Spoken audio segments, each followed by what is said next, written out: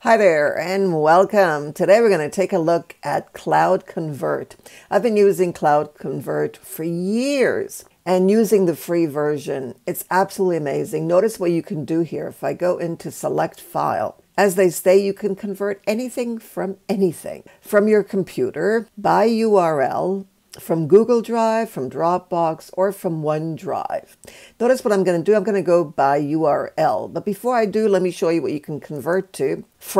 You can convert from, for example, audio, and then you can convert to all of these. Ebook, document, notice you can convert to all of these. Font even.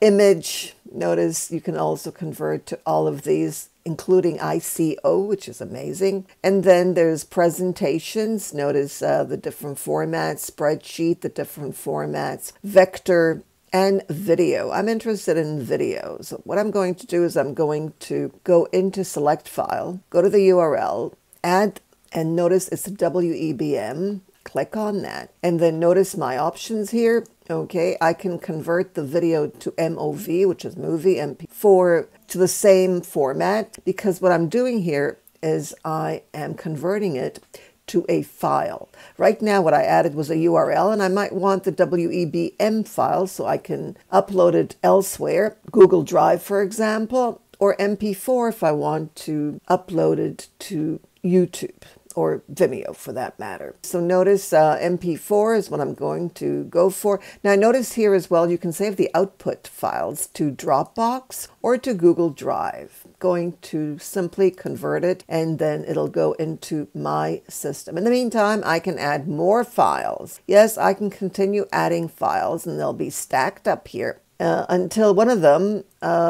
converts. Now the process may take a little time depending on the size of the file that you're sharing.